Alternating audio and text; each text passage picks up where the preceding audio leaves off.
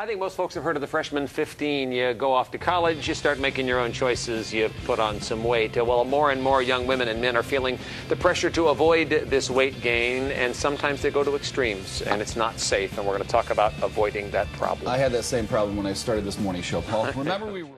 All right, well, your time now is 8:23, and the American College Health Association reports that since 2000, the number of college students dieting, vomiting, or taking laxatives to lose weight has jumped from 28 to 38%, and 51% of women between the age of 17 and 24 have eating disorders. We are joined by Jennifer Lombardi of Summit Eating Disorders and Outreach Program to talk about preventing eating disorders in college, because a lot of people, you know, we've been talking about the freshman 15, so a lot of people go to the extreme to try to avoid it. First, tell us your background with it, because this is a personal thing for you.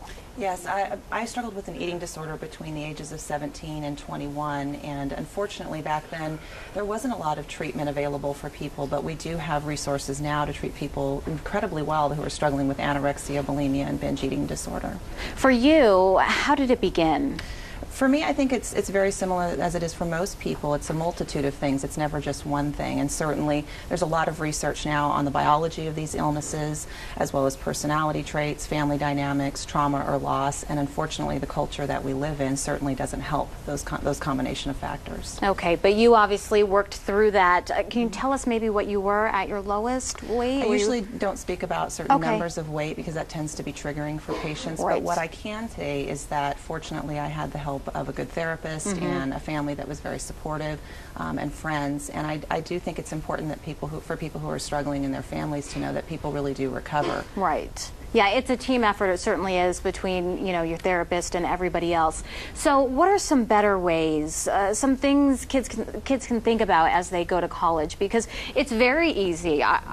I'll say it. I remember when there was a day I ended up exercising 3 times in a day. I ate a banana and was like, oh my gosh, I need to go exercise more, and I took Metabolife, which is not a good thing. So how do you get people to stay in the right mind frame to keep it under control without going to the extreme?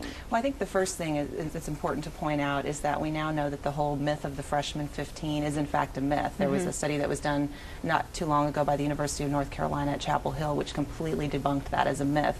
And so I think the first thing we have to do is look at culturally how we talk about our bodies, how we talk about food.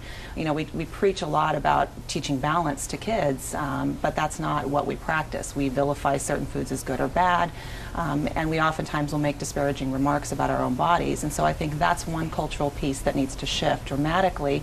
The other thing I would say is that we need to be very realistic for high school students going away to college. As much as it's a wonderful thing, it also is a very, very stressful thing, and there's a lot of change, and we know that for people who are predisposed to developing eating disorders, stress and change certainly can contribute to the onset or increase of these behaviors. Yeah, and you know, you're going to the dining hall where everything's pre-made, although a lot of colleges now offer a lot more healthy options than they did. Right, and I think again, you know, it's one of those things that we have to be realistic and understand that it's okay and it's normal to actually eat a variety of foods and also enjoy those times, because it's a once-in-a-lifetime opportunity to spend that time with friends. Okay, and you have an event coming up this weekend? We do. It's our 10-year anniversary for our program, and so this Friday we're hosting a professional development seminar that also includes a tour for people if they're interested, so they can certainly contact our office if they'd like to attend. All right, well, thank you so much for coming in and talking to us a little bit about this issue. Thanks and for having hopefully me. a lot of people will get the help that they need, because there is help out there, and you know, that's part of it, knowing that there are people out there who can help you. Great, thank you. All right.